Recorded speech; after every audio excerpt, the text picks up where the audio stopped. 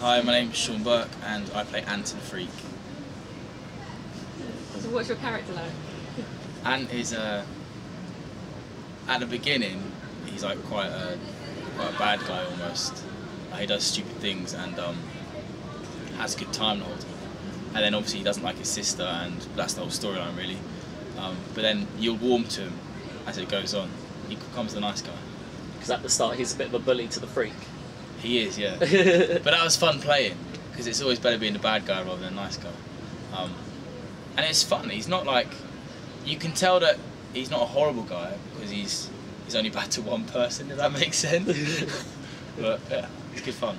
And how did you find out about the role? Have you got an agent and then you found out through that, or? Well, I've got an agent, and I've also got I have a friend that that asked me to do the promo before, so I did the promo for it, and then it all developed and I got funding for it.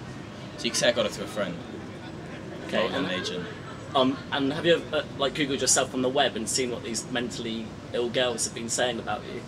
I haven't yet. I've been in Ireland on a wedding, so I haven't had a look. What are they saying? They're saying really inappropriate things. Are they? Yeah. I've got to take the compliments while I can, because they're not going to be around forever, are they? I'll be an old man one day and I'll be able to look back at it. And what? So what's the goal for you? Is it just doing bits of acting when you can? I mean, you were in the Angus film. What was that like? That was amazing. Yeah, that was really good fun.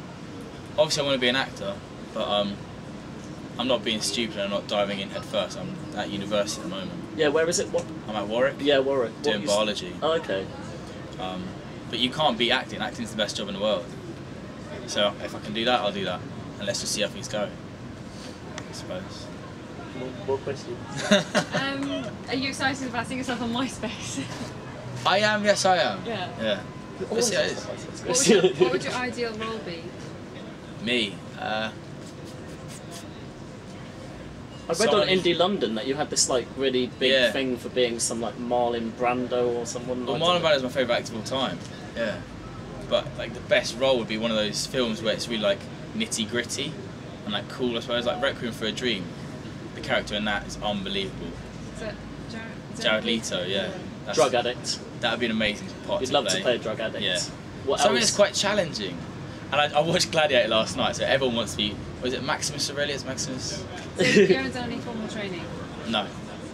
I suppose I should get around to that really, but. Well, how did you kind of learn on the Do job? you think you have an advantage having not done any formal training?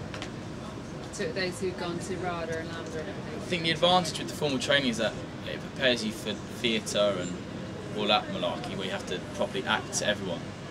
Whereas on film, it's all quite naturalistic, isn't it? It doesn't matter if you mumble. So I think as long as I'm in film, I'm good. I might have to do a little bit if I go to theatre. Yeah, it does give you an answer because you go through real life, in a way. Did you act in your school plays? I was going to answer something inappropriate. I was going to say, no, just one. You know, in the underwear pictures, do you stuff your underwear? The only reason I'm asking is that is what they want to know, those girls, you know what I mean? No, I didn't. And did you go in your school plays? I did, yeah. Oh, right, what were you? Well, if you call uni play, I was Don John in Much Ado About Nothing, which was a cool part because he's have you read the play? He's the most awesome character in the world, isn't he? Because he's a real bad guy, but he's also quite charming as well. Because he's bad and he charms everyone into thinking.